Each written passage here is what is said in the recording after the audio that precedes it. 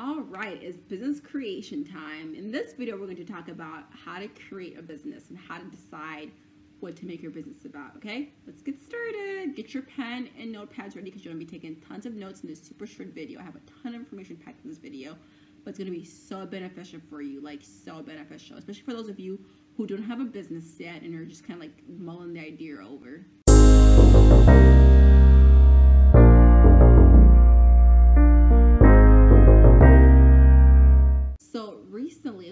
A couple of months ago, I did a podcast about SFM and, being an entrepreneur. And there's a statement that I made in that podcast that's kind of like resonated with me since then. And that statement was, don't just create a business because you want a business. Create a business out of something that you love and something that's important to you.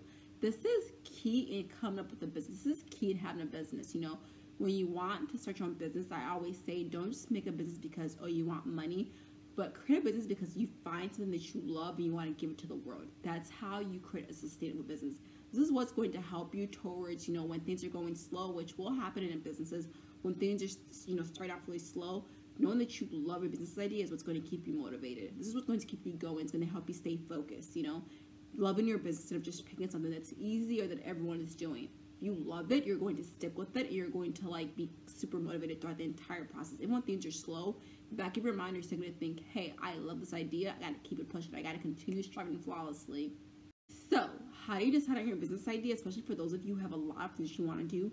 I am one of those people. I am super multi-passionate. And if you see me, you know that I have multiple businesses, but it's because I put all my passions and I turn it into something. But I work hard. I make sure I conquer one area before I go to the next area.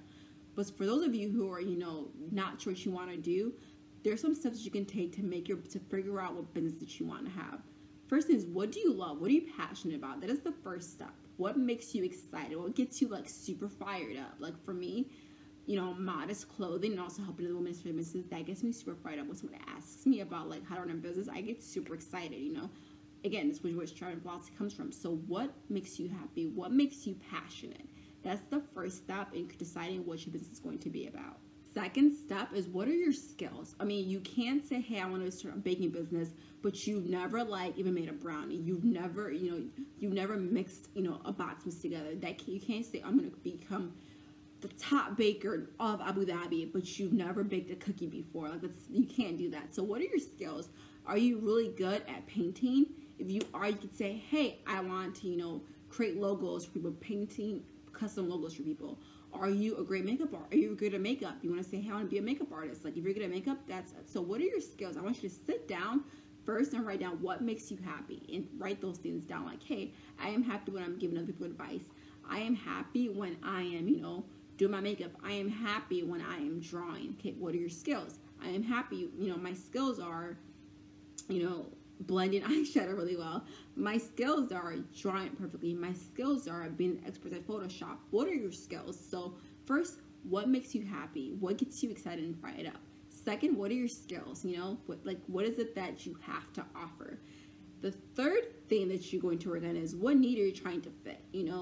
For instance, when I started striving for modesty, I saw a need. I saw this need for modest clothing, specifically jilbabs that fit skinny, petite, and tall women, skin tall women. That's the need that I was trying to fit. There wasn't a lot of that out there. So I was like, I'm going to fill that need in the United States of America, because there's a lot in Europe, but not in the U.S. So I was like, I gotta solve that problem. So what need are you trying to fill, and what are you trying to solve? That's the next thing. So again, take what makes you happy, your skills, and what problem you're trying to solve, and then look at all of those, and that's how you're going to decide what your business should be. The next thing is it profitable? How are you going to make money out of your business? Because I know sometimes people think it's tacky to talk about money, but it's the reality. When you run a business, you put a lot of time and effort and money into it, so you have to know you're going to get something back. Even if it's if it's like a nonprofit, that's still a business. You're still expecting to get something back out of it, something for your time, something for your effort. So is your idea profitable? If your idea is not going to make you anything, that it's not a business, it's a hobby. Even legally, that's not a business, it's a hobby. You have to think about that. Is this idea profitable? If the answer is yes, then awesome. Let's get on to the next few steps. If the answer is no, maybe we should visit the drawing board and sit down again and think back. Okay, these are what I love. This is my skills.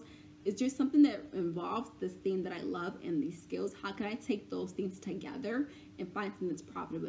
It might not be what you were first thinking, but there might be another avenue that you can take that combines what you love and your skills can get you a profitable business. So that's the next thing.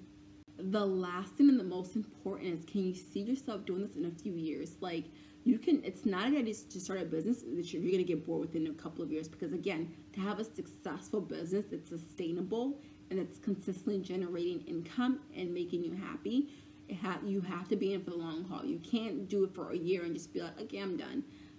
Whatever your idea is, you have to say, in 5 years, where do I see myself? Does this business fit in my plan in 5 years? If the answer is no, then you probably should not have that business, unless it's part of a greater plan, which I've done that in the past, where I've started a business and no, I did not see myself in the business in 3 to 5 years, but it was a stepping stone to where I wanted to get to next. So it's still kind of, factored into my overall plan. So putting the effort and time and money into it was worth it because I had an overall goal for my bigger business, just driving flawlessly.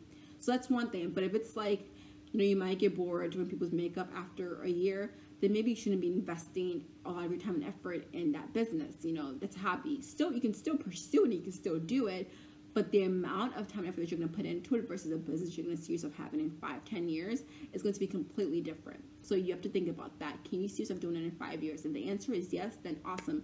If you have the passion and you have the skills and it's profitable, you can see yourself doing it in 5 years, then you have the perfect business for you. And that's pretty much the most important part of starting a business, having an idea. The most important part is what the business says. You can't have a business if you don't have an idea, if you don't know what you're doing. So having these steps together is what's going to help you, hit the ground running. That's what's going to help you get to where you need to go. So just as a recap, how do you come up with your idea for your business? First is what makes you passionate, what makes you happy. Second is, what are your skills? Third is it profitable? Fourth is, what problem are you trying to solve? What need are you trying to fill? And lastly, can you see yourself doing it in the long run? In your 3, 5, 10-year plan, is that business going to be in there? Can you see yourself still being excited by it? And I don't mean, obviously, when you have a business, there are going to be some long times where you're just like, I'm not into it. That's normal. That's what I mean. Are you going to see yourself in 5 years saying like, oh my goodness, I just don't want to do this anymore. I'm just done. If that's the case, then come up with a different idea. Especially if you're going to put the time and effort required. Think of something that you can do long term that you're really going to be investing in, that you're going to love. So that's all I have for you guys today. So that's just like our first step in starting flawlessly is come up with our business idea. So I want you to sit down, take these steps, get your pen and notepad ready, and come up with your list. And I would love for you guys to kind of share with me what you guys come up with in the comments, or you can even send them to me in my inbox and say, hey, these are what I'm passionate about. These are my skills. What is your thoughts on this? And I would give that to you. Have a great day. Thanks for starting flawlessly with me today.